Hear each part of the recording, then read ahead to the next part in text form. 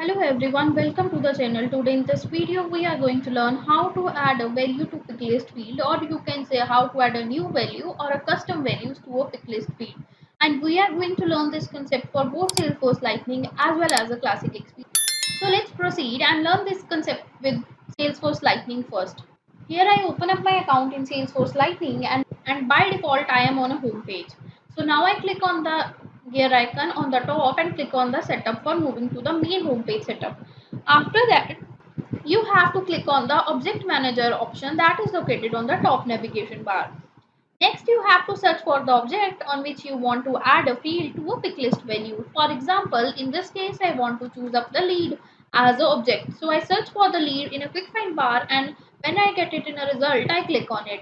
Now it's open up the object manager for the lead. Now I click on the field and relationship option that is given on the left side, and then I get all the fields that are available in lead object, both custom and the standard one. So this time we have to choose up the field in which you want to add a new or a custom picklist values.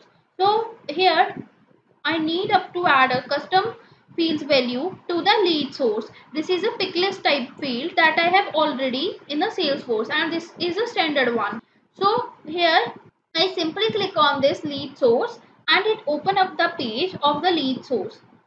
Now you are on the lead fields page. Now scroll down and click on the new button that is given on the account lead source picklist section. Now it shows you a box. Here you have to enter up the picklist value to whom you want to add this lead source field.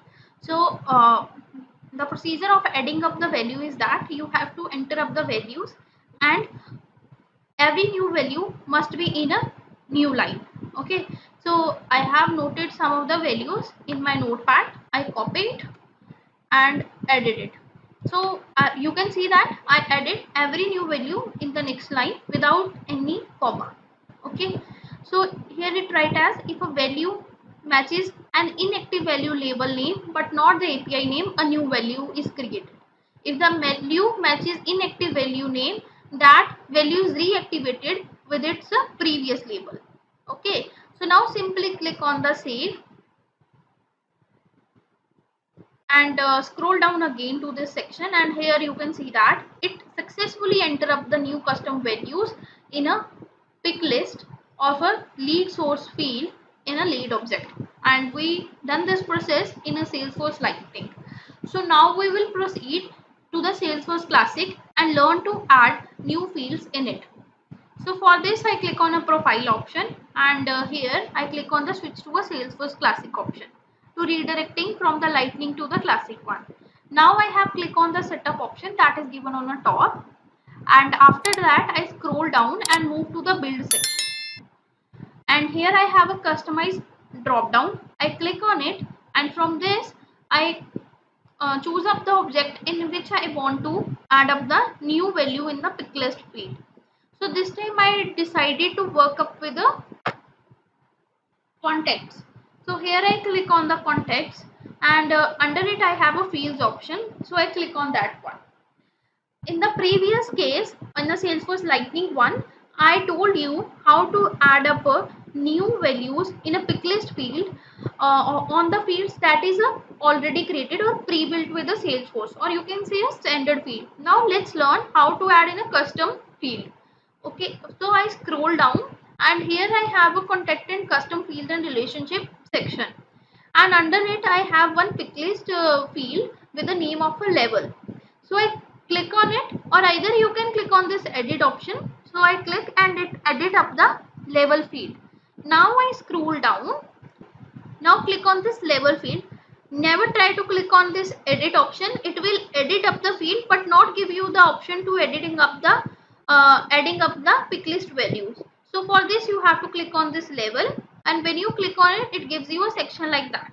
Okay, now scroll down. Here we have a value section, and it has a one button of named as a new. Click on it. The simple procedure that you find in a Salesforce Lightning also works on Classic one. So here I copy pasted some of the values from my notepad that I have already noted down and simply paste here. So I remind you that every new value values start up with the new field without any comma. Okay, and after adding up my values, I click on a save button. So on a successful save, when I go to the value section again, you can see that it successfully entered up some new values in a pick list field in Salesforce Classic also. So with this you have learned how to add a new values or custom values in a pick list field in Salesforce Lightning as well as a Classic. So if you like this video, click on the like button and also subscribe to our channel for more videos like this one. Thanking you for watching and have a great day.